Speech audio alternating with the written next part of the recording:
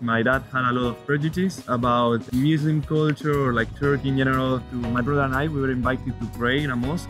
Oh. Has a lot of Muslim heritage and culture remains. So I think we have a lot of similarities. After lunch, on our siesta time, we always get Turkish shows. It's just not well paid enough for youngsters, so we all escape our country. Pantalon. Pantalon. Are you just repeating me or not? And then they invited us to sleep in a cave. So I literally slept on a rock solid floor with a carpet. So welcome to a new video, guys. Hi to every one of you from beautiful Budapest. We're in Budapest, but we're gonna talk about Spain and Turkey. I got my Spanish brother, Oscar, right here. We met in Athens, Greece, and now we're traveling to Budapest. Do you want to introduce yourself a bit? My name is Oscar, I'm from Madrid, I'm 24-year-old. I love traveling, and that's why I met this beautiful cousin. So, what does come to Spanish people's mind when they hear Turkey? Obviously, I know it's stereotypical, but we think about kebab. Yeah, okay. Then we think about textile industry, mainly like carpets. Is something really well known in Spain.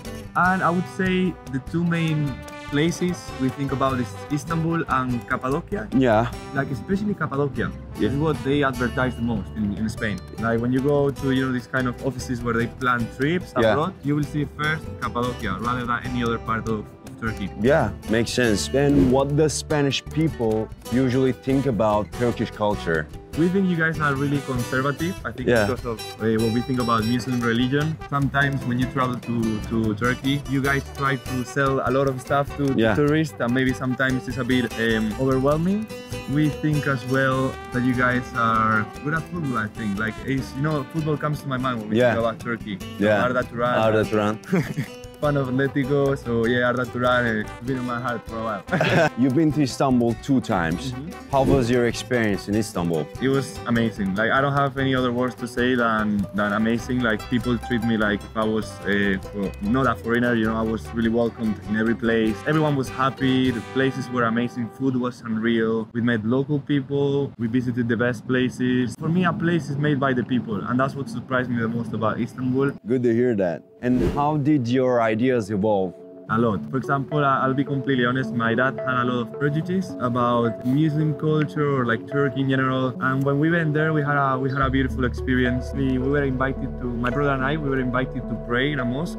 Oh. By a local person, no tourists were allowed. Well, he actually grabbed the hand of my brother. Yeah. And I was like, no way, you're not taking my brother. So I was like, I'll go with you. And we ended up doing the whole prayer in the mosque. After the whole experience, we were the only tourists inside the mosque, like, without the shoes, on our knees, following the prayer, just doing whatever people was doing. We were like kind of 3 to 4 second delay in every movement. But this guy knew that you were tourists. He 100% knew we were tourists. We couldn't even speak with them. I don't know what he saw, but he had a really like welcoming energy to us. It was unreal, man. At the end of the mosque, he was in a line coming to say thanks, like a handshake, my dad, my mom, me, my brother, and we actually got gifted a couple of hats, and we couldn't even communicate properly. We could, a little bit of broken English. My dad was in between excited, in between nervous, thinking, oh, why is all these people like approaching my kids? This trip broke all his prejudices about Muslim culture and like Turkey in general. They actually repeated the trip 3 times. I went twice. Oh, wow. And I think it's beautiful to think that,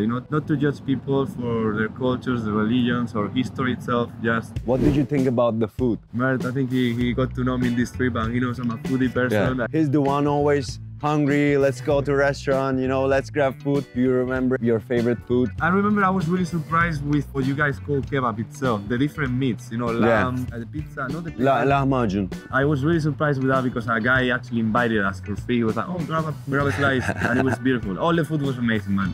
So then, what are the most common Turkish things in Spain? I know I repeat myself, but kebab. I think maybe spices. You guys have a lot of spices. Yeah. The south of Spain has a lot of Muslim heritage and culture remains. So I think we have a lot of similarities. You could find Turkish delights, good Turkish restaurants as well. Mostly food. I recently read news mentioning that Turkish TV shows becoming increasingly famous in the Spanish industry. Oh, that's so true. Like, actually, one of the biggest channels in Spain is called Antena 3, where all Spaniards would watch the TV news every day, like after after lunch on our siesta time, let's say, we always get Turkish shows. Actually, my mom loves them, you know, she watches all these shows after food, and it's becoming huge, man, like huge.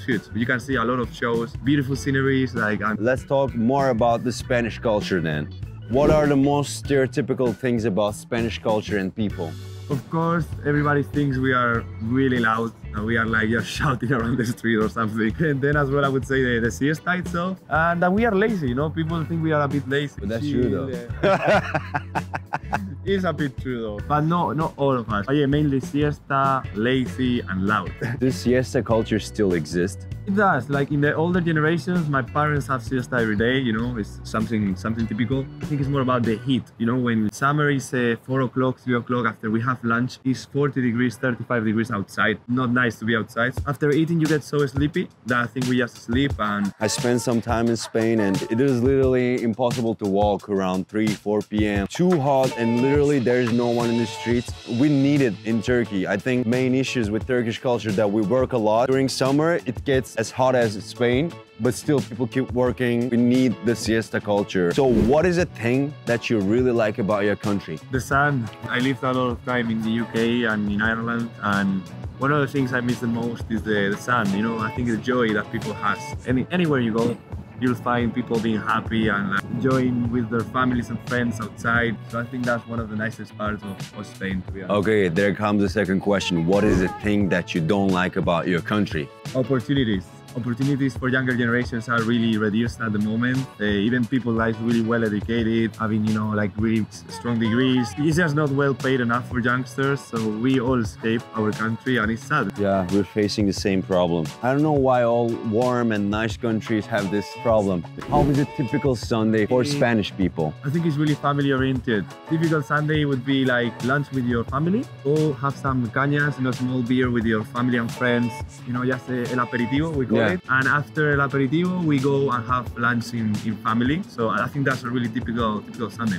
I think that's one similarity. I know you guys are really family oriented as well. We are as well. Like, you know, we do care a lot about our family, and Sunday is a really good day to kind of celebrate with them and spend time together. Are there any things that you like to mention about your culture? In New Year's Eve, the last 12 seconds of the 31st of December, before it's the New Year, we eat grapes. So we eat one grape per last second of the year.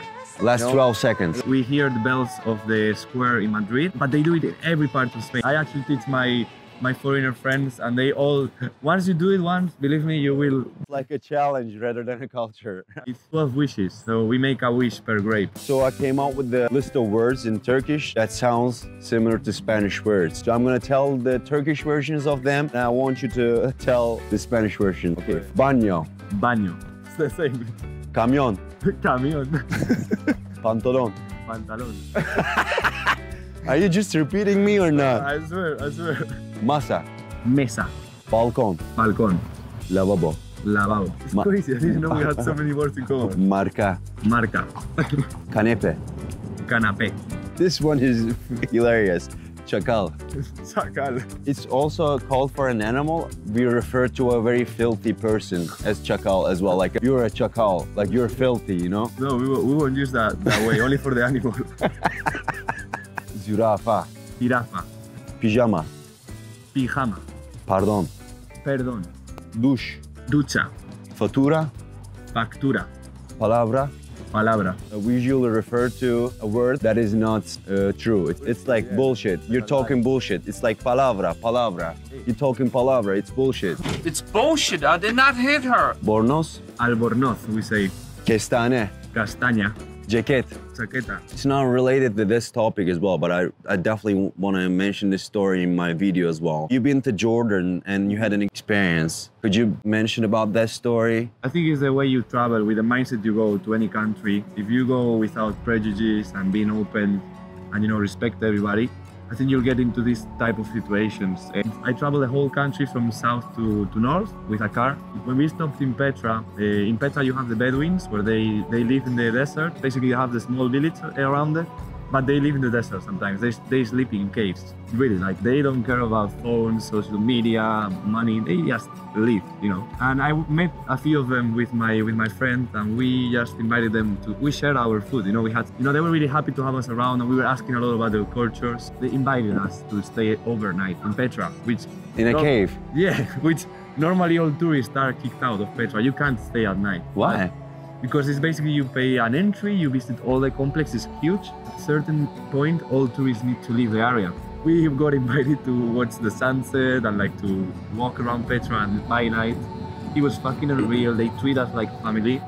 And then they invited us to sleep in a cave. So I literally slept on a rock solid floor with a carpet. We made a barbecue. They taught us everything about their culture, religion, families. This morning they actually invited us to another cave, a family cave with a kid.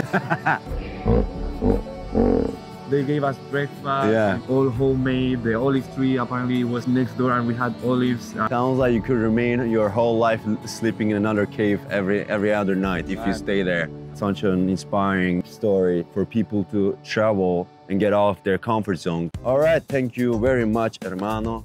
Make sure you subscribe for similar videos. You're making a lot of videos with Oscar as well, and you can find related videos in my YouTube channel. Adios! Adios amigos, take care.